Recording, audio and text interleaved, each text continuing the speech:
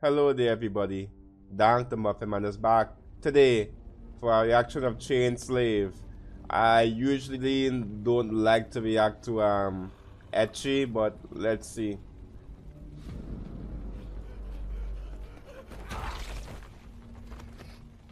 Monsters that are plaguing the world, but have no explanation where they came from. 100 years ago or something, I don't know. Attack on Titan. I guess that was an opening. I quite like it. Are all the men slaves? I don't know. Okay.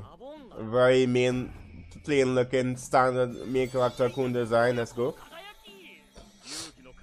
Yuki. Where's the main girl that they're all gonna say that's the prettiest girl in school or something? What? Wait, so this already established. Peaches don't grant powers to us guys. So it's kind of like symbiotic relationship. From the second we're born, we're playing life on hard mode. So the females are the ones who have the power for some reason. That's just how it is. Huh? He's a neat freak. We're just good at cleaning shit, fixing shit. Is his big sister dead? Okay. Oh, did they skip to? They skipped him straight to him having a job. This month's Mito mess-up statistics. Huh? What the flick is happening? I guess his sister was killed by these monsters. Mato refers to an alternate dimension accessible via gateways, also known as doors. He got sent to another dimension. Shuki entering our world, or civilians accidentally wandered into Mato. So Shadow Realm kind of.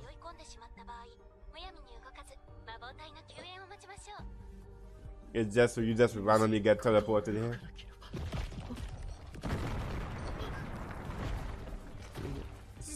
Similar demon from the beginning. They all look kind of masculine. I guess all the men turn into that. Maybe I don't know. Oh, she has another slave.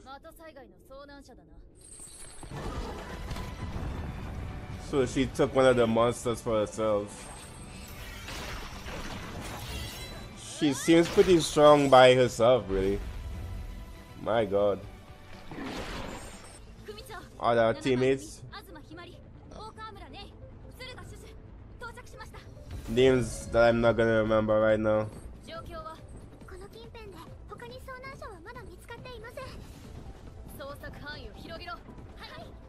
So these are the demon rescue team.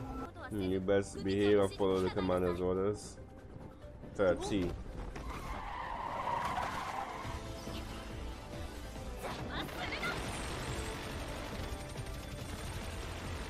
A gun hand. Okay, not bad.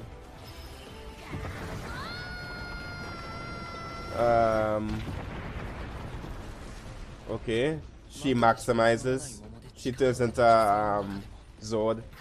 So is Kyoka in control of the slave, or is she kind of just guiding it somehow? I guess it's more like guidance, but she could directly control it, I guess. So I guess maybe only men are sent into the shadow realm here, and only females are in the demon squad, demon rescue squad. At least that's what is seen so far. That's the big sister.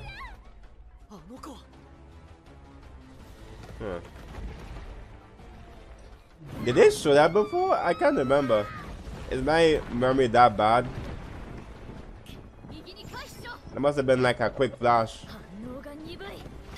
She is just a badass. Okay. Does she even need a flicking slave at this point? She seems unstoppable. Her ability to enslave Shuka. But she seems already kinda naturally strong to begin with. Oh, okay, so she always could control. She's gonna use him as a guinea pig. She doesn't even know if he'll be strong enough. She's just guinea pigging him. But I guess she could chain slaves as much as she wants, right? And there doesn't seem to be any restriction on how much slaves she can have. Maybe it's different for humans. Maybe she can only have one human.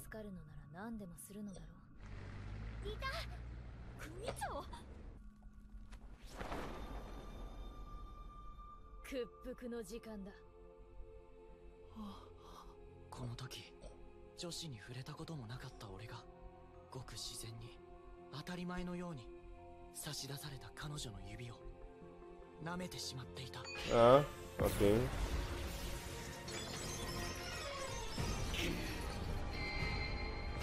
So, is he like half Shuka now? I guess. Transformation time.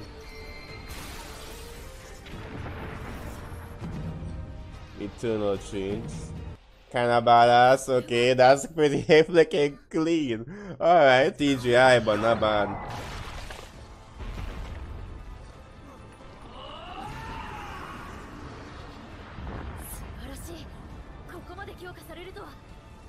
Okay, I guess your guess was good. Decimate.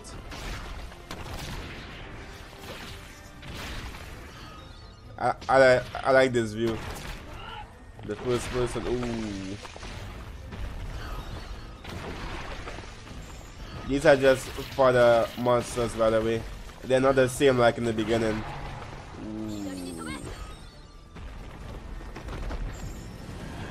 Is Yuki special in some way, or is their bond just special? I don't know. Ooh. Oh, that was flicking clean. Maybe humans just make better slaves. I guess. Maybe it's a better boat. Well, she's gonna be using them for her own goals now. She basically wants revenge for what happened to her, I guess. If she was the one in the beginning, then yeah.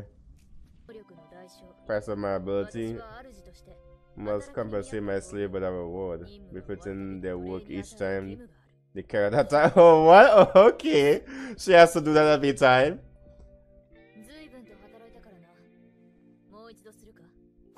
She has to repay them.